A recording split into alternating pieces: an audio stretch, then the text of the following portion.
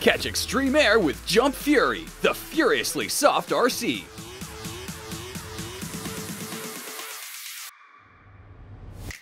Inside the box, you'll find Jump Fury, one controller, one USB charging cable, and one instruction guide.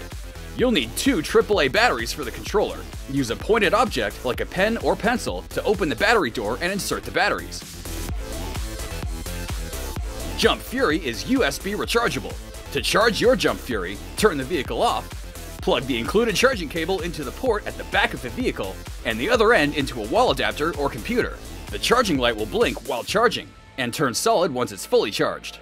To pair your Jump Fury with the controller, turn Jump Fury on and hold the controller near the vehicle and press the power button. Once the power light stops flashing, you're ready to go wild indoors. Jump Fury is the furiously soft RC that lets you go wild indoors. To drive your Jump Fury, push up on the left controller stick and pull down to drive in reverse. The right controller stick will steer left to right.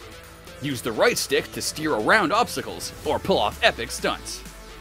To do a donut, hold the right stick in one direction and Jump Fury will start spinning on the spot. To catch extreme air, press the jump button on the top right of your controller. This will prepare Jump Fury to launch in the air. This can take up to 7 seconds.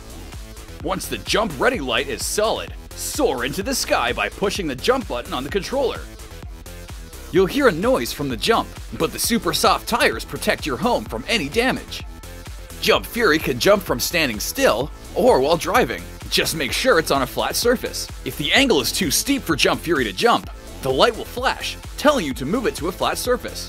If you load a jump by pushing the jump button, you must make the jump within 20 seconds, or it'll reset and you'll have to restart the process. Going wild indoors means you might need to do a little care and maintenance, so your jumps are always epic. To correct Jump Fury's alignment, use the buttons on your controller. If Jump Fury veers to the left, push the right button until it's corrected. If it veers to the right, push the left button.